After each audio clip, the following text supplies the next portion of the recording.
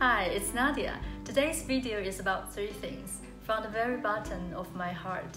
1. Appreciation and say hi to all of you. It's been a while. 2. For the past few months, what I've been doing and what I've learned. And 3. My channel update. Let's get started. For the past few months, I have been off the grid from social media and YouTube video makings due to certain changes in my life, say my health, my diet, my goals, and even where I live.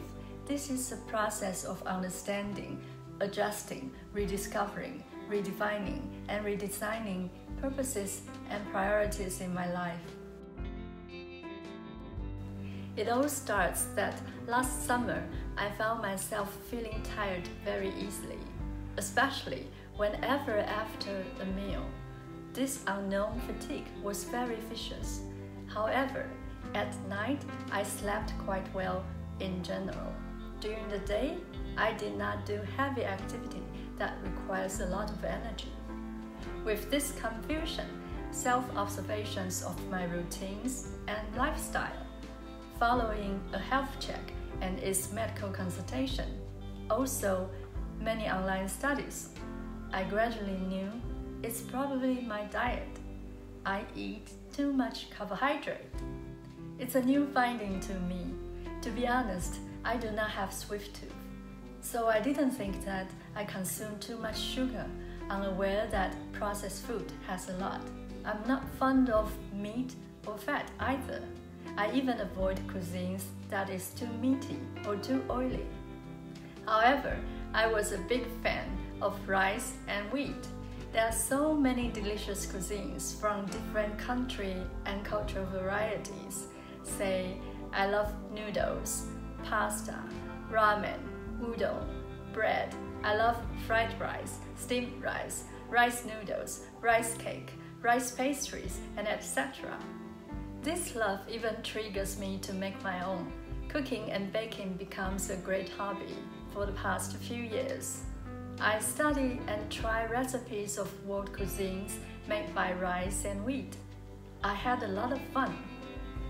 With more homemade cooking, I reduce occasions of eating out or social dinings. I reduce my consumptions of takeaway or supermarket ready meals. In my own cooking, I also reduce the adding portion of meat, fat, oil, sugar in any recipe. I thought it's relatively clean and healthy. However, my BMI was way too high. In appearance, I did not look that large, but I'm actually visceral fatty. There must be something I didn't know, so I did my own research, trying to understand linkages within sugar, carbohydrate, processed food, metabolic syndrome, cardiovascular disease, type 2 diabetes, cancer, and etc. Interestingly, the more I know, the more I don't know, the more I want to know. It's like a tongue twister, and it's how I truly feel. It becomes a topic that I would love to know more. I tried low-carb diet, completely changed my food palette. In a way, I learned to eat meat and healthy fat. For cooking and baking, I entered an alien world, which is very new and fascinating. Surprisingly, from just cutting carbohydrate to eating more whole food, real food, I feel much better. My fatigue is gone. I have more energy and brain clarity to do things. Say, more focus, easily concentrate on. My BMI, cholesterol, triglyceride, and other indicators are doing very well. Also, an unexpected bonus that I lost weight. I lost more than 12 kilos, about 26 pounds, in 6 months.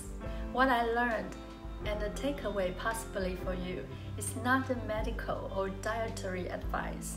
It's just a simple thing. Listen to our body. It tells us hints. Rather than some silent symptoms we would never know, these hints body tells us are actually blessings.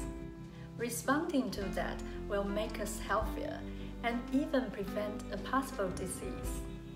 I'm very thankful for my previous fatigue and following actions I took.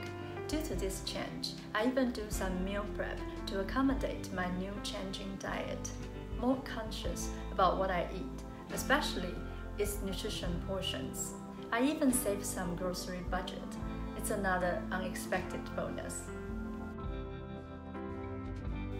This experience of changing diet, changing ways of cooking, feeling better and healthier, it inspires me to review and reset my goals and priorities. I want to explore more in healthy cooking. I want a nicer kitchen. I also want to be closer to my family, having family dinners more frequent. So I moved to a new place where the kitchen is more spacious. Daylight in the kitchen is spectacular, and most wonderfully, my family is just 10 minutes driving away. For this channel, I'm humbled, grateful, and unexpectedly very surprised at some hearty and warm comments, questions, encouragement from you for the past few months when I was off the grid. Actually, most of my videos can be seen as notes of what I study, what I want to keep, and what I take for reference to do it again and better it. I'm very overwhelmingly grateful and happy that my notes can be helpful and as a reference to other people, to you, no matter where are you, how and when you found my videos. In the future, I'm going to continue, particularly but not limited to topics below. 1. Home organization. How I arrange and manage the place I live since I have moved to a new place. I have a new canvas to start.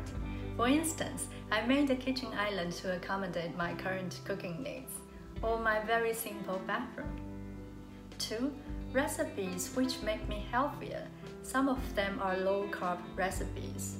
How I adapt them to my old-time food preference, and experience to overcome obstacles in my diet transformation process. And 3 is canning. From a meal prep point of view, this is the most unexpected finding. I discovered a whole new topic about canning, pickling, jarring in a fast-paced and processed food consuming society. I'm very drawn into this lost art of home food preservation. I did spend a lot of time on above 3 topics, having more experiences with more confidence to share. Let me know if you had suggestions or simply saying hi. I hope you enjoyed this video, and always remember that life is beautiful. You are cherished and blessed, especially by me. Thank you for your watching and considering to subscribe. I will see you next time. Take care.